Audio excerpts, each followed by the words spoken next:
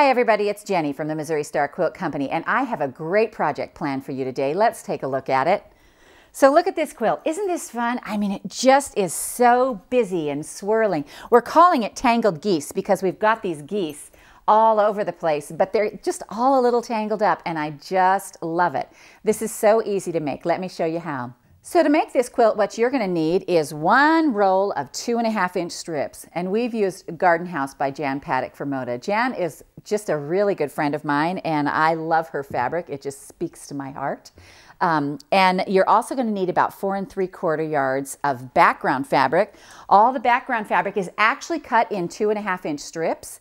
And so you could use a roll of it, but there are 42 in a roll, and you're going to need 52 strips for this quilt. And you're going to use every bit of this as well.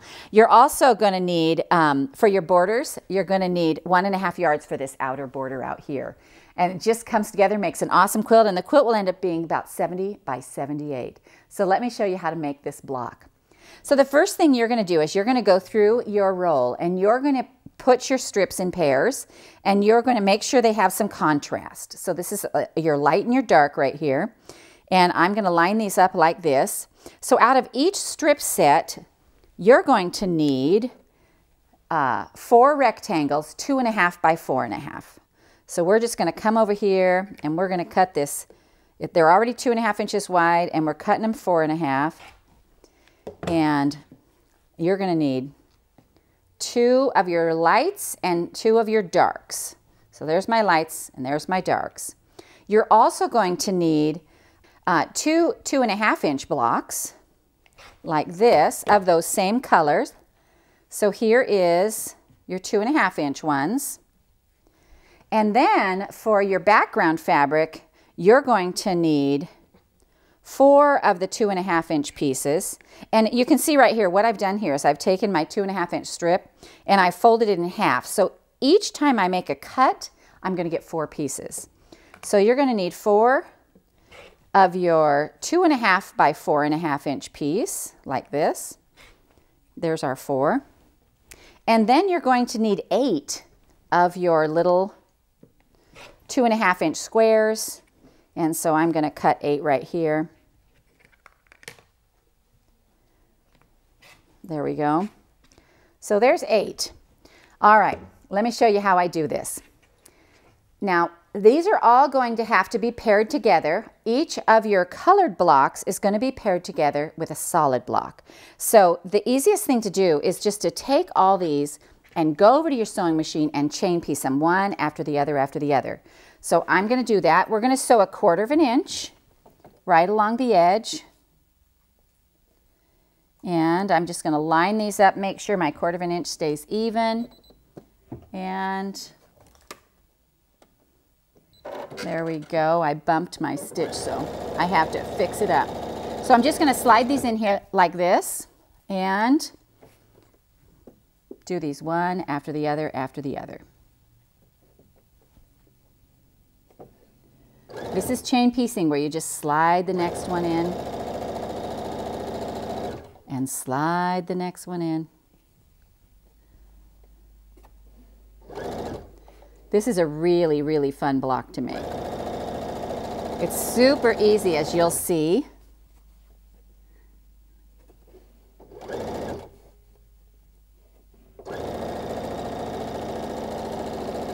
All right. Once you get all these sewn together, we're going to clip them apart here, and then we're just going to press them open, and we're going to put our darker colors on top so that we can set those seams. And then we're just going to roll them back like this. I like to just roll them back and roll them back.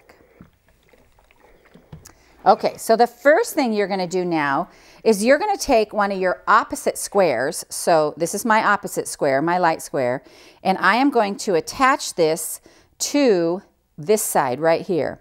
And basically I'm going to put this on here and I'm going to snowball it. Now there's a couple of options. You can draw the line like this, side to side.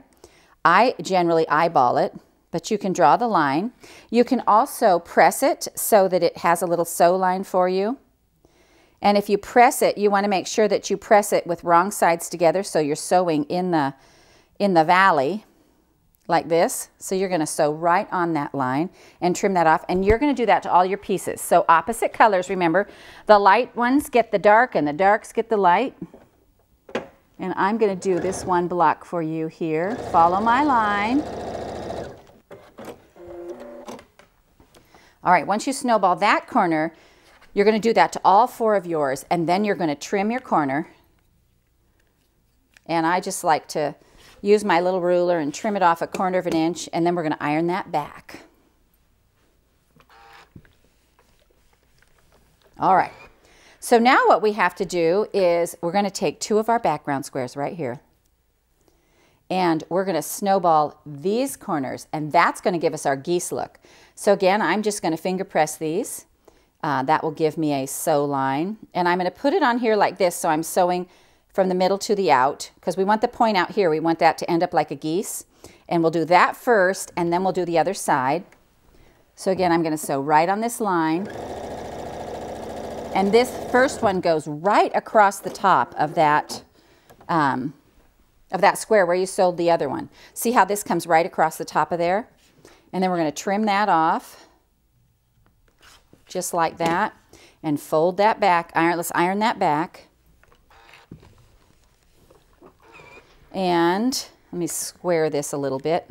Got a little crazy on that edge. Then what we're going to do is we're going to put our other background square on this side. Again, let me fold that so I get a little bit of a crease in there. And you want to make sure that it crosses the middle up here and comes straight down to the side. Just like that, and we're going to sew right on that line. And that's going to give us our geese.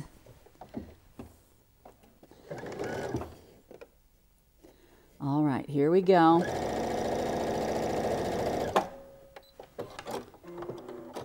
And I'm just going to trim this one off and iron this back.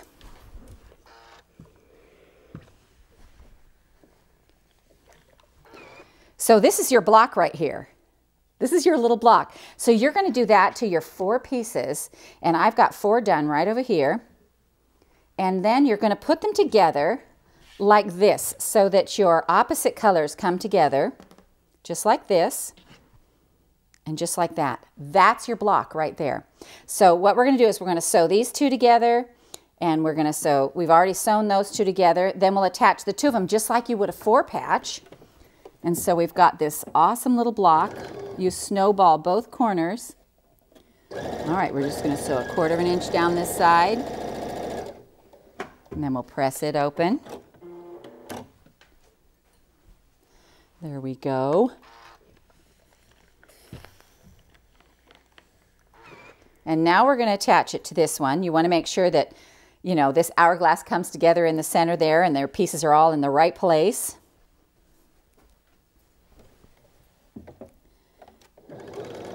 And we're just going to put it together like a little 4-patch.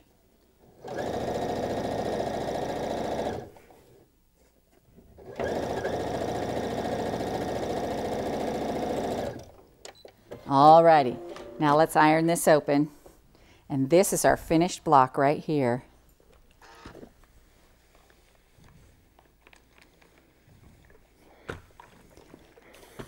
All right, there it is. That's our block. How fun is that? So then when you go to set them together, you are just going to put them right next to each other. Just line them up right next to each other, just like this. How cool is that? And we have 7 across by 8 down, and sometimes it's a little hard to see this block, so let me show you exactly where it lines up here. Here's the block right here. See how that works?